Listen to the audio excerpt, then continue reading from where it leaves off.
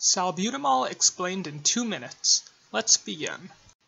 Salbutamol, also known as Ventolin or Airomir, is a medication commonly prescribed to treat difficulties in breathing, seen in conditions such as asthma, COPD, pneumonia, or bronchitis.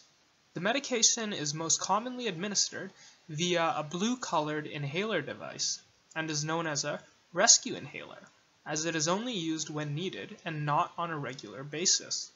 The medication works within 5 to 10 minutes of inhalation.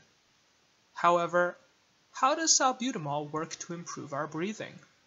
Firstly, in our lungs, smooth muscle cells are responsible for controlling the amount of airflow in our airways.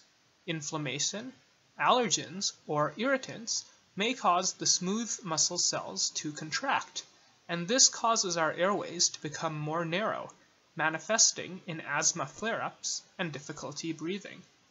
Now, salbutamol is considered a short-acting beta agonist, so it binds to the receptors on the smooth muscle cells called the beta-2 adrenergic receptors. Through catalyzing the conversion of ATP to cyclic AMP, the medication results in a relaxation of bronchial smooth muscle cells, opening up our airways and improving our breathing. Moving on to the side effects of salbutamol, although the vast majority of the medication stays in the lungs, a small portion of it can travel to other parts of the body, resulting in some temporary side effects, such as tremor, nervousness, anxiety, excitement, increase in heart rate, headache, nausea and vomiting, or a stuffy or runny nose or cough.